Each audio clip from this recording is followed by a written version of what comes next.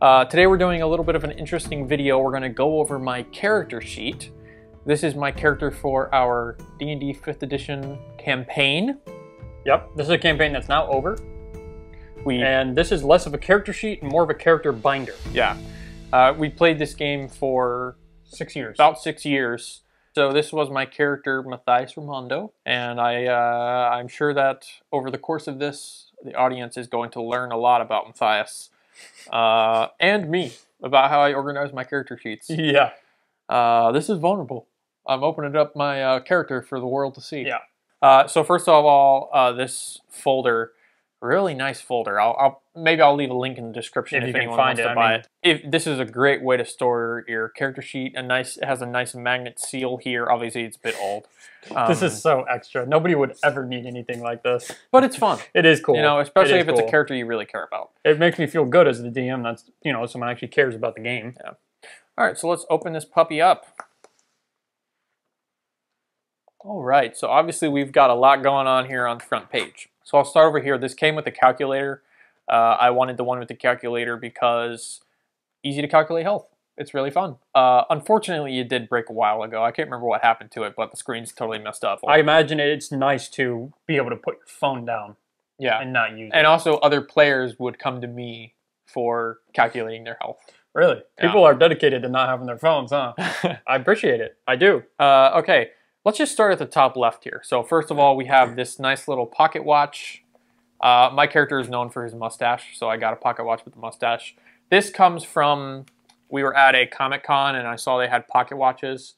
My character's best friend, Edward Mann, my real life friend, Jacob, his character had a pocket watch. And I saw this vendor who was selling pocket watches, so I decided to buy him a pocket watch as a gift. So I actually gave him the pocket watch in character, which was pretty cool. That was a pretty cool moment. And then I was like, I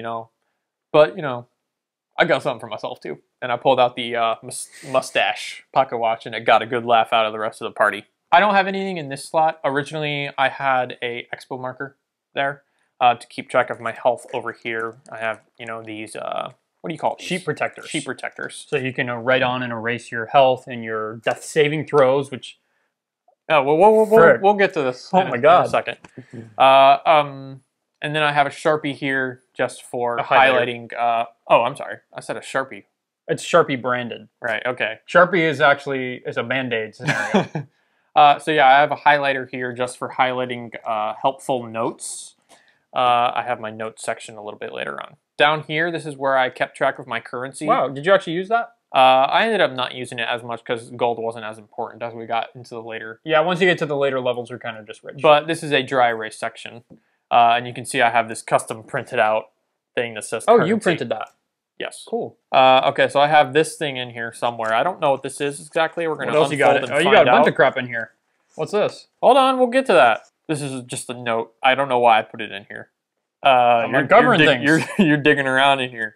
You gave me the Belt of Dwarven Kind, so I got that. I actually had a couple magic items. I might have stored them somewhere else. Yep, they're in here.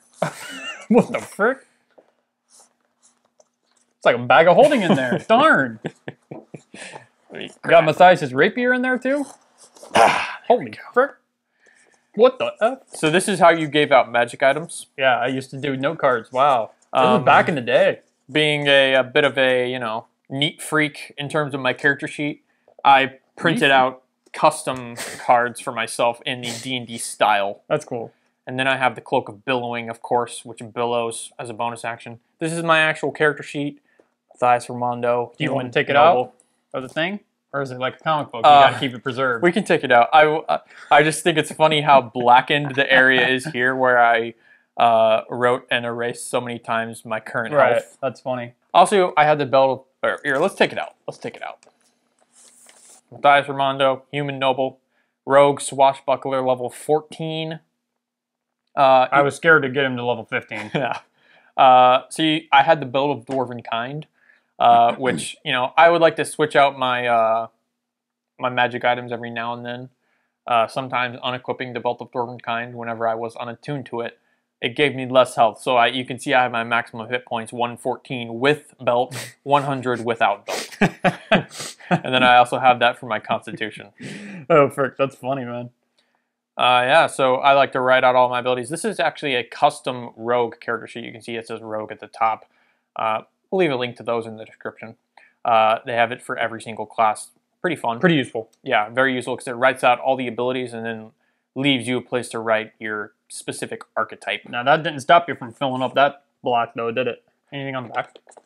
No, because it is a... Back in the day, we didn't have these binders. We just wrote all the stuff we needed on the back of the sheet. Yeah. I noticed you don't have the alignment filled out. I'm not a fan of alignment. All right, now if we turn the page, obviously I did this custom because I didn't need the back of the sheet. So this is, he has the feat Magic Initiate. He gets a few extra spells. He gets some spells, so I have his spells Minor Illusion, Vicious Mockery, and Disguise Self. And then this is my custom inventory sheet. You made this custom? I made this custom. I might be able to have a link to it. I'm not sure. I'll see if I can. This is a very old sheet. You can see it's actually, most of it is ripped off the binder. Oh, frick. They make stickers. Stickers? To put on the hoops to repair. Oh, yeah, I definitely would have needed those. So I have a section for armor, weapons, pretty self-explanatory there. I also have a section for potions, where I have the potions and also how many potions that I have. And then I have specific magic items. One of the most useful items I'd ever gotten that I used all the time is on here, the immovable rod. And then I have a section for miscellaneous. I thought that would be really useful, so I just actually have 2 boxes for miscellaneous. This is Matthias Retorts. He had an ability like Vicious Mockery, and he had the ability Panache, which would basically be he says a funny one-liner. It turned out a lot of the one-liners I used just came up off the top of my head, but I like to have inspiration, and a couple of these I did use. I didn't know about this. And it has the D&D font as well. You put a lot of effort into this, huh? Well... Oh my god. This is a breakdown of Matthias' character. This is just for me to help roleplay, and also to kind of see where I want to take his character. You see I have a section with his character arc here. It's like kind of where I wanted to take his character. You know that website 16 Personalities? Like you've got the breakdown here. Yeah. This is actually based on a class we took in college about writing and breaking down characters. Okay. And I did that for my D&D character. It's worth noting I didn't do this at the beginning of the game. This is from like 3 arcs in. You probably don't want to do this at the beginning. Yeah. And also, like, I prepared so well for this, but also I couldn't account for the things that would happen in the campaign, and I took my character in different directions based on that. You got to be willing to change. Yeah. With certain things that happen. My notes have gone through various different stages. You can see here it says Season 4 notes, so I just started clean. This is my backstory. Formatted like a D&D handbook. Yes. I like to keep my backstories on 1 page for every backstory I do to keep it simple and easy for the DM. And I appreciate that. I also like to have it, in a fun format, so it's easy to read. I don't care for players who do like 15-page backstories. Yeah. This was after maybe the first arc that I made this, and you had drawn a cool picture of him, so I put that in the backstory format. And then on the back, I have a list of the characters in my backstory. They're not all super important. It's just he has a big family, so I put his family members in a little list. And then this is basically a previously for the previous arcs of the campaign. Jesus, you are a nerd. Just for myself.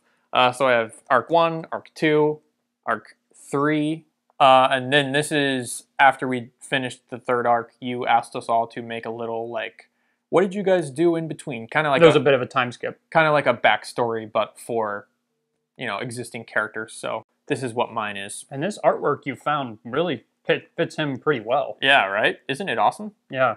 Unfortunately, he looks a lot like an old man Matthias. Unfortunately, Matthias never became an old man because he died. That would have been cool. Which we forgot to point out, he does have all 3 death-saving failures bubbled in. That's what 2 nat 1s will do to you. Yes, sir. And then this section is for DM handouts. Of which I did a pretty good amount. Yeah, you do good with the handouts. The handouts are really cool. This is an update from the major city. This is probably the coolest one we can talk about. Yeah. This is... This sounds almost unbelievable, but you made a prop rapier for me. Yeah. And I thought it was awesome. I had it for so many sessions. In the hilt of the rapier, you had this rolled up hidden inside it, which was so cool, and I found it on my own. And this basically says that the sword is a super powerful, potentially Tarrasque killing weapon from the gods. Now, you read that and still thought you were not going to fight the Tarrasque. I mean, I thought it was too powerful for us to fight. I was planning on you to fight the Tarrasque in session 1. And it was an epic battle. Yeah. We can show the video we have of us going inside it. So final battle of the campaign, here's the Tarrasque. And here's the inside of the Tarrasque. And then we have more notes. Some of these notes even are from other players who had written Matthias letters. Oh, wow. That's from a journal. You wrote an entire journal for one NPC. Yeah. Which was sick. Later, one of the players transcribed it so we could all see it online. That's funny. Pretty cool. Pretty awesome. This is a cipher from the most recent arc that we had to solve. Pretty cool. And then here's another note. Just didn't have room for it. This handout's pretty nice. I'm happy with this one. This is a real nice handout. This will give some envy to some players who don't have good DMs. And you'll notice I went as far as not to staple it, but put a little cord. That's funny. And then these are my notes from like the first arc where I didn't have much of an organizational method. These are just kind of jumbled together notes that I put at the back here because they're not as necessary. And then I have something back here. I don't know what's back here. Let's find out. Oh, it's one of my older character sheets. Interesting. Darn, that looks pretty old. This might be my original sheet. Originally, Matthias was not a full rogue. He was a fighter rogue multi-class. But then they came out with the Swashbuckler, which was just perfect for Matthias. So I asked if I could respec into that, and you were nice enough to let me. And my tracking of my XP and gold. We used to do XP, but we stopped doing that at some point. Number of nat 20s rolled. rolled. Wow. I kept track. Oh, and I kept track of my kills too. Cool. This needs to be in a protective seal somewhere in the vaults. All right, it's hard to get in there. Wow. Protective seal, huh? All right, so that is my character folder. If you like this video, we got other RPG videos on the channel. Subscribe, check them out. Thanks for watching.